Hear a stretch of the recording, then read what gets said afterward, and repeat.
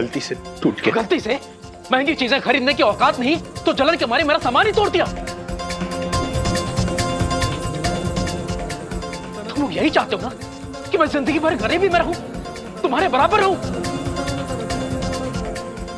समाज में मेरा ओहदा बढ़ते देखना तुमसे हजम नहीं हुआ तो मेरी खुशियों में आग लगाने के लिए आ गए तुम। और तुम कहते हो कि मैं तुम्हारे भाई की समान हूं। अरे भाई तो क्या, तुम दोस्त कहलाने के लायक भी नहीं हो। निकल जाओ मेरे घर से और दोबारा इस घर में कदम मत रखना। अगर दोबारा इस घर में कदम रखा तो धक्के मार के बाहर निकाल दूंगा। अब होश में तो है, ये क्या अनाप शनाप बोले जा रहे हैं? जिसे इसकी तरफदारी करनी है वो भी इसके साथ जा सकता है।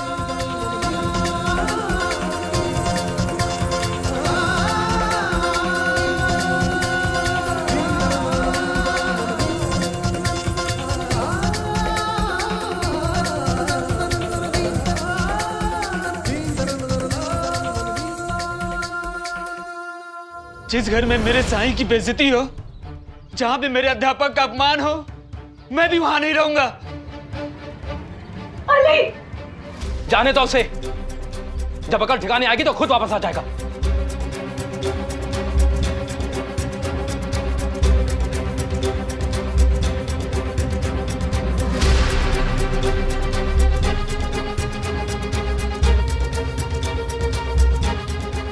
मेरा रिकॉर्ड तोड़ दिया, माधव ने मेरा रिकॉर्ड तोड़ दिया।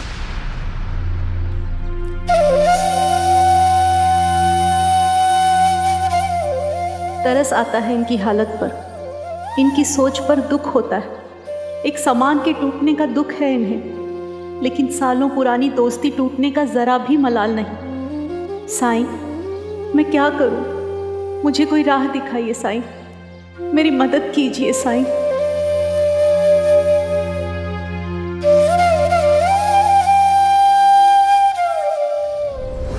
मुझसे जो हुआ अनजाने में हुआ, लेकिन उसने सोच समझकर ऐसी बातें कही जिससे मेरा दिल दुखे। बरसों की दोस्ती और भाईचारे को एक पल में खत्म कर दिया। अब अगर मुझसे हाथ जोड़कर माफी भी मांगेगा ना, तो भी मैं उसे माफ नहीं करूंगा। श्यामा, तुम तो अध्यापक थे ना?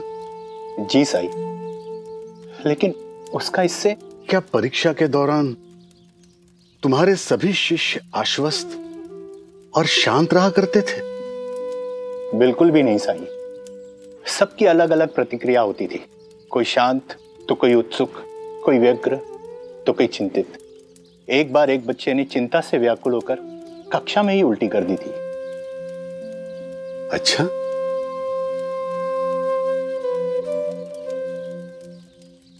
फिर तो तुम उस बच्चे से बहुत गुस्सा हो गए होगे। उसे कक्षा से निकाल दिया होगा तुमने, है ना? नहीं साई, मैं अगर ऐसा करता तो गलत होता। वो बच्चा पहले ही परेशान था। ऐसे में उसे डांट देता तो जो कुछ भी उसने याद किया था सब भूल जाता। अध्यापक होने के नाते मुझे उनका आत्मविश्वास बढ़ाना और उन्हें शांत रखना था। यही बात सलीम पर भी लागू होती है श्यामा। हर इंसान की कोई ना कोई कमजोरी होती है, और आज जैसे हालात तब पैदा होते हैं जब मालिक चाहता है कि हम अपनी कमजोरियों से छुटकारा पाए। अगर तुम निजी तौर पे सलीम की बातों को दिल पर लोगे तो उससे सिर्फ नफरत ही करोगे, लेकिन अगर तुम खुद को अध्यापक की तरह समझो और सलीम को उस शिष्य की तरह जो परीक्षा के दौरान अशांत है, तनाव में है, तो तुम उसे बड़ी सरलता से बिना राग द्वेष के माफ कर पाओगे। मन में गुस्सा पालने से हमारा ही मन दूषित होता है श्यामा। मैं समझ गया साई, दोस्त होने के नाते मैं उसकी मदद करना चाहता हूं, लेकिन हम उसकी मदद कैसे कर सकते हैं साई? श्यामा, हम जितनी मदद कर सकते थे कर चुके हैं। अब बात हमारे हाथ से बाहर जा चुकी है।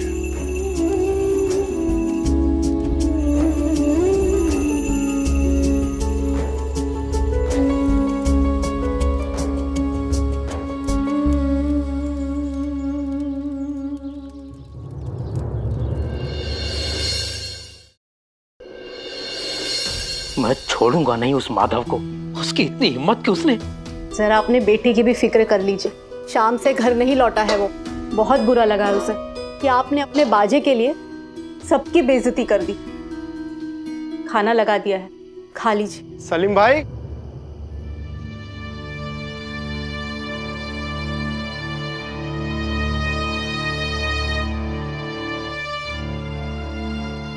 जी कहिए। आपको रामदास जी बुला रहे हैं। रामदास जी? अभी?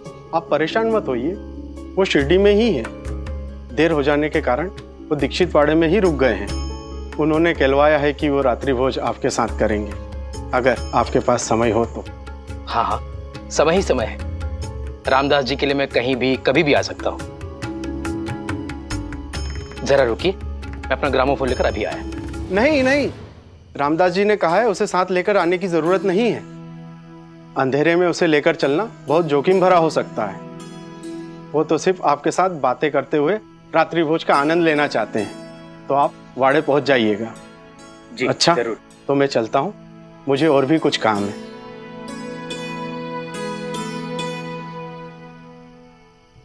रात्रि भोज के लिए जा रहा हूं। निमंत्रण आया रामदास जी का। उन्होंने मुझे बिना ग्रामोफोन के बुलाया है। इसका मतलब यह है कि वो मेरे साथ एक दोस्त की तरह पेश आ रहे हैं। और हाँ, ग्रामोफोन के कारण नहीं बुलाया है, जैसा कुछ लोगों को लगता है, बाहर भी और इस घर में भी।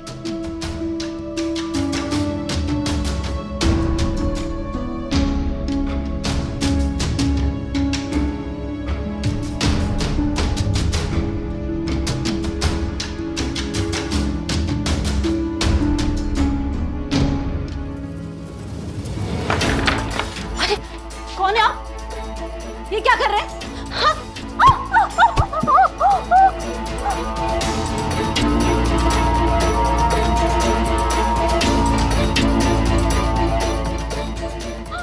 चोर! चोर! चोर! चोर! चोर! चोर! चोर! चोर! चोर! चोर! चोर! रिहाना आपा, ऐसा घटिया मजाक मेरे साथ किसने किया होगा? बिना बात के दौड़ भाग हो गई। रामदास जी तो दीक्षित वाड़े में थे भी नहीं।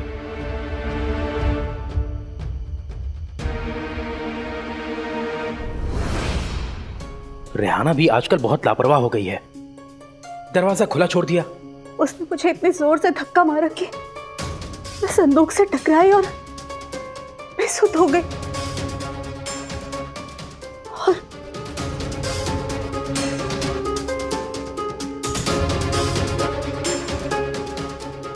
रेहाना, क्या हुआ तुम्हें? आपके घर में चोरी हुई है सलीम भाई। चोर ने रिहाना आपा को इतनी तेजी से धक्का मारा कि वो सर के बल जाके संदूक से टकराई। दर्द से हाल बेहाल है उनका।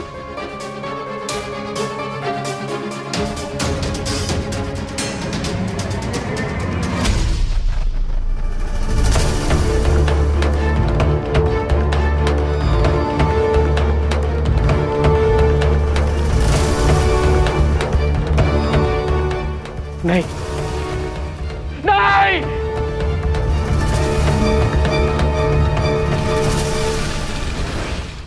मेरा ग्रामोफोन कौन ले गया? रेहाना, तुमने ऐसा होने कैसे दिया? तुम्हारी मौजूदगी में मेरा ग्रामोफोन कोई कैसे लेकर चला गया? तुमने उसे रोका क्यों नहीं? सलीम भाई, जो भी हुआ उसमें रेहाना आपा की क्या गलती है? जरा उनकी हालत तो देखिए। चोर ने उनको जोर से धक्का दिया। मैं उन्हें संभालने की जगह आप उन पर भड़क रहे। क्या तुम में से किसी ने चोर को मेरा ग्रामोफोन लेकर भागते हुए देखा? हाँ? चोर चोर चिल्लाने की आवाज सुनकर ही हम घर से बाहर निकले। बाहर निकले तो देखा कि रेहाना बेटी अपने सर पे हाथ रख के चिल्ला रही है। इधर उधर देखा लेकिन कोई नजर नहीं आया।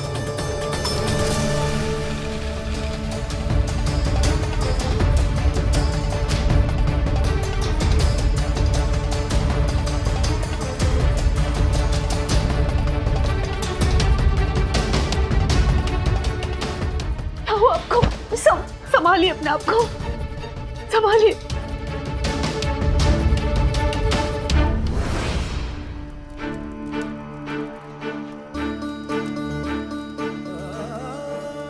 आप अचानक उठ क्यों गए साई?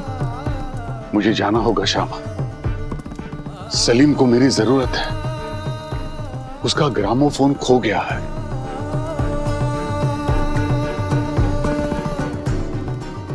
फिर तो वो बहुत परेशान हो गया होगा साई। मैं भी आपके साथ चलता हूं। नहीं श्यामा, तुम्हारी जरूरत उसे बाद में पड़ेगी। सही वक्त आने पर तुम्हें पता चल जाएगा कि तुम्हें उसके पास कब जाना है। जी ठीक है।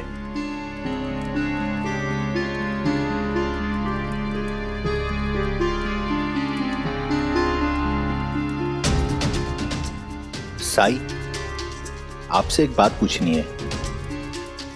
सलीम का ग्रामोफोन के प्रति जुनून आपको पहले से पसंद नहीं था। अब जब वो ग्रामोफोन खो गया है तो आपको तो संतुष्ट होना चाहिए ना साई। कम से कम इसी बहाने उसको अपने जुनून से छुटकारा मिलेगा। श्यामा, इंसान का जुनून तब जाता है जब उसे सच्चाई साफ साफ दिखने लगे। अभी तो सलीम वास्तविकता से कोसों दूर है। वो अब भी आंसू बहा रहा और मातम के आंसू सच्चाई को देखने की शक्ति को और भी कम कर देते हैं। ऐसे वक्त में सलीम को मेरी और ज्यादा जरूरत है, उसके आंसू पोंछने के लिए, ताकि वो सच देख पाए।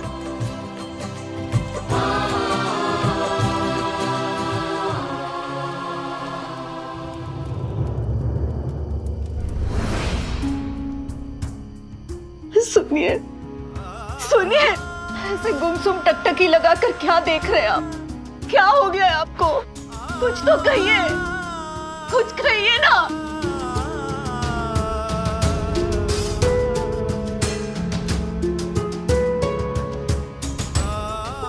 अब्बू,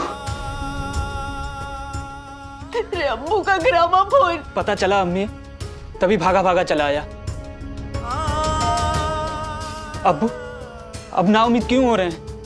मिल जाएगा, हम ढूंढ के लाएंगे उसे। और अगर नहीं मिला तो मैं दिन रात मेहनत करके वैसा ही नया ग्रामोफोन ला कर दूंगा।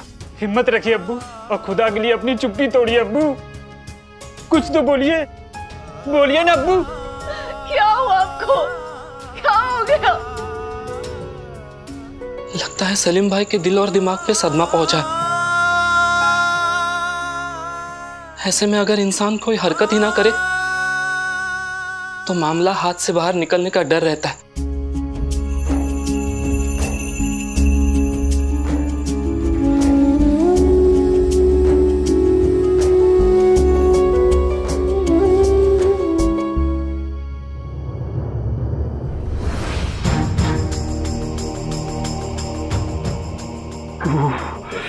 बहुत ठंड है यहाँ पंता जी, पर एक बात तो है, हमारा ये काम तो बहुत ही आसानी से हो गया।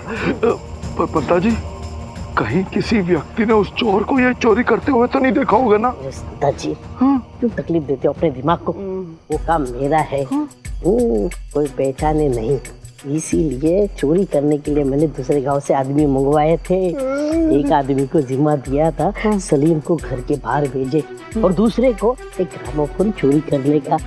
तो वो अपने गांव के रास्ते में होंगे, किसी को हम पर शक नहीं होगा।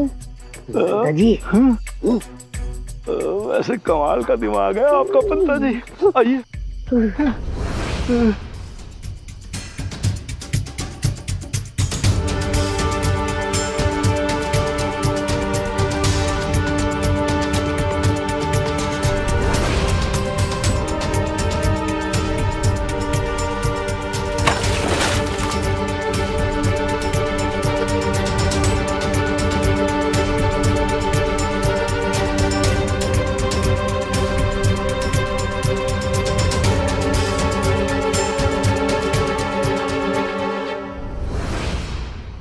बोलिए, आपको खुदा की कसम कुछ तो कहिए, क्या हो गया आपको?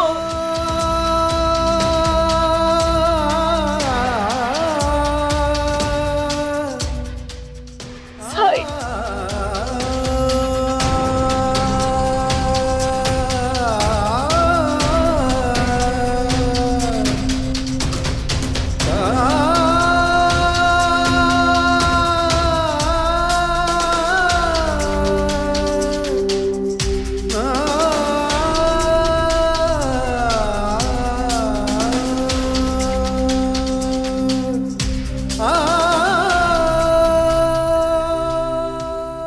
सलीम,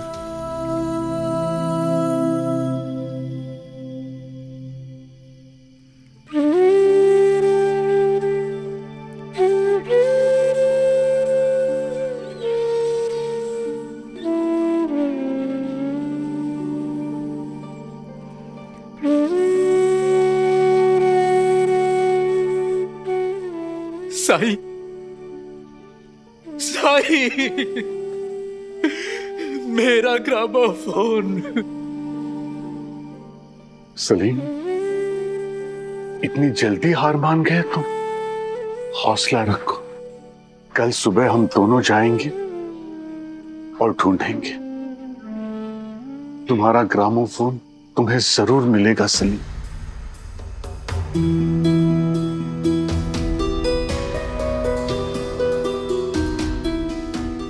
सच में मेरा ग्रामोफोन मुझे मिल जाएगा ना?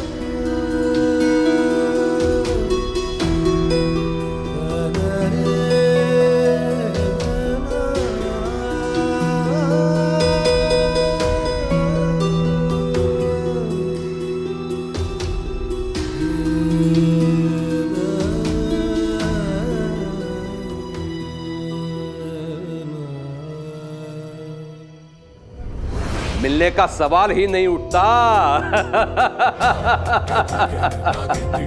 सलीम के आंसू पोंछते पोंछते हाथ थक जाएंगे लोगों के, लेकिन वो ग्रामोफोन किसी के हाथ नहीं लगेगा।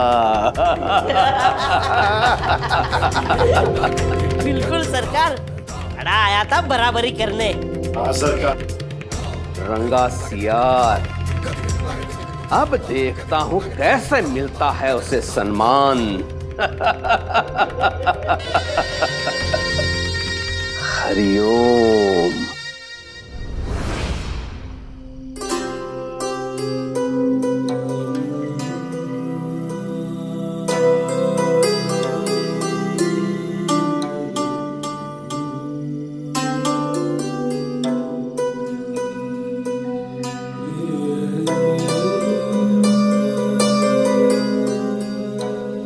ग्रामोफोन आने के बाद से अब्बू ने आपकी एक ना सुनी, आपका मान ना रखा, फिर भी आप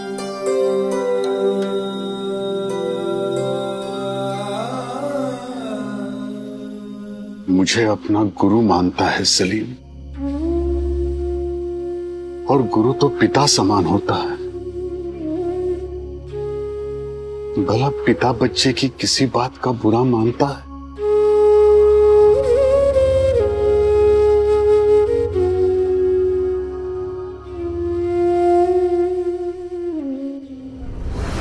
साईं भी ना बहुत जिद करते हैं। एक दिन में भंडारे में शामिल नहीं हुआ तो कौन सी बड़ी बात हो गई। साईं, आजकल काम बहुत ज्यादा है, और हाँ, कुछ दिन तक द्वारका माई नहीं आ पाऊंगा, ना ही और कोई सेवा कर पाऊंगा।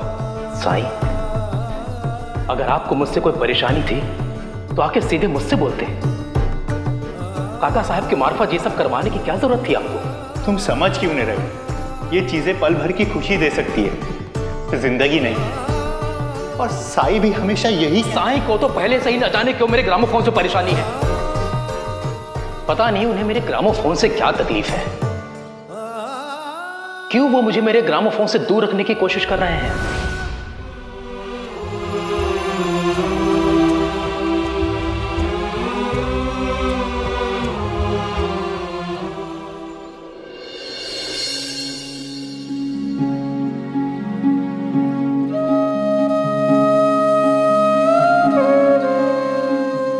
साई,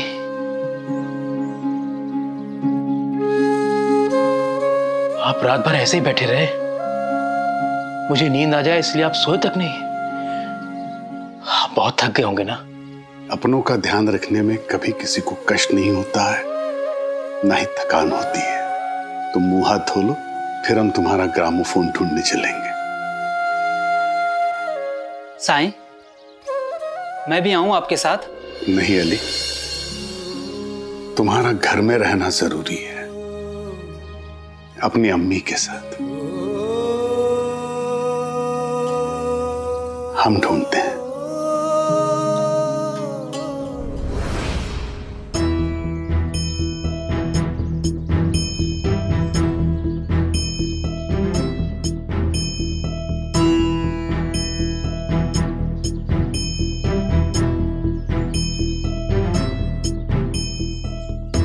सुनिए, आपने किसी को मेरा ग्रामोफोन ले जाते हुए देखा था? नहीं, मैंने नहीं देखा।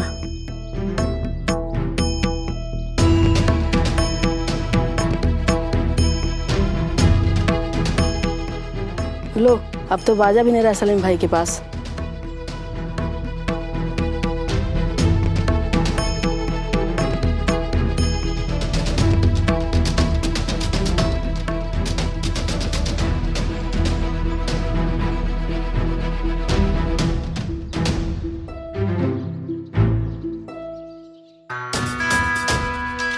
अरे हटो हटो हटो हटो हटो।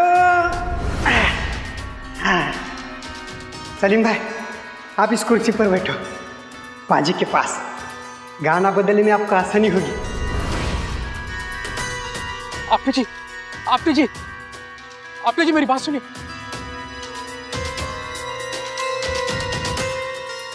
साई, ये लोग तो मुझसे बात भी नहीं कर रहे हैं और कभी करेंगे भी नहीं।